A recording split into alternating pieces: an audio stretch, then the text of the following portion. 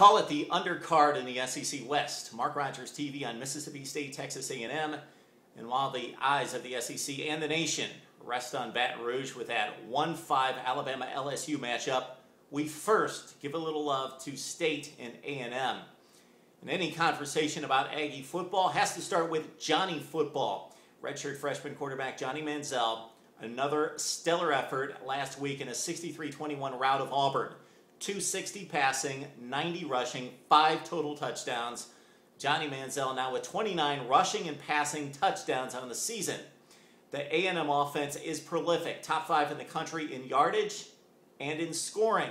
But A&M 6-2, the 2 losses to LSU and Florida, and the offensive attack much different in those 2 games. They could score just 19 and 17 and were virtually shut down in the second half. Now, the Mississippi State defense doesn't compare to Florida and especially LSU, but it is stout. Probably the 3rd best defense A&M has faced this season.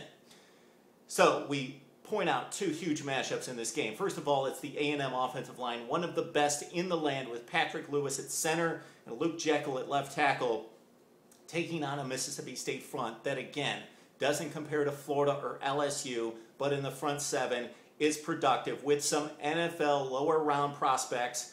Danico Autry, one of the productive players up front, along with Cameron Lawrence, the leader at linebacker. He's got 3 sacks and 6 tackles for loss. So that's a huge matchup because A&M racks up nearly 50 per game when they get balance. Manziel loves to rush, and then they got to get some production from their running backs as well. Benny Molina at 565 rushing this season, 6.5 per carry.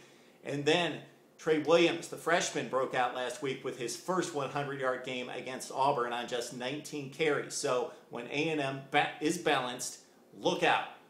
But if Mississippi State can keep them one-dimensional, they've got a chance to hang in this game.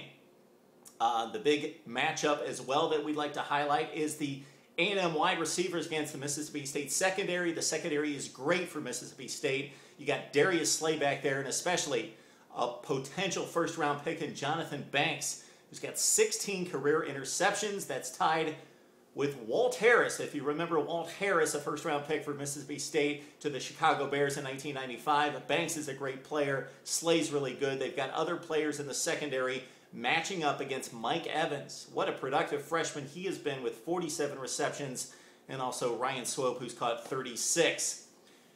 LSU and Florida dominated the ground game and got it rolling in the second half and wore down A&M defensively. A&M played well in the first half, but LSU got it going with Jeremy Hill and then Florida with Mike Gillislee, and they rolled up the yardage and pounded A&M in the fourth quarter in taking over those football games. Remember, A&M led by 12 against LSU and by 10 against Florida around halftime, and then those teams took it over in the trenches. Can Mississippi State do that? Possibly. Okay, A&M's a 7-point favorite. They've got the prolific offense. They're sexier. But Mississippi State's at home. They've got a plus 13 turnover margin, while A&M's turned it over 13 times in the 3 games prior to Auburn. And, of course, Mississippi State's got a veteran smart quarterback in Tyler Russell. Haven't made a pick on this game. You're going to have to wait a few days, but we do like the plus 7 with Mississippi State against A&M. All right, before we talk LSU Alabama soon, would love to hear what you have to say about A&M and Mississippi State on Mark Rogers TV.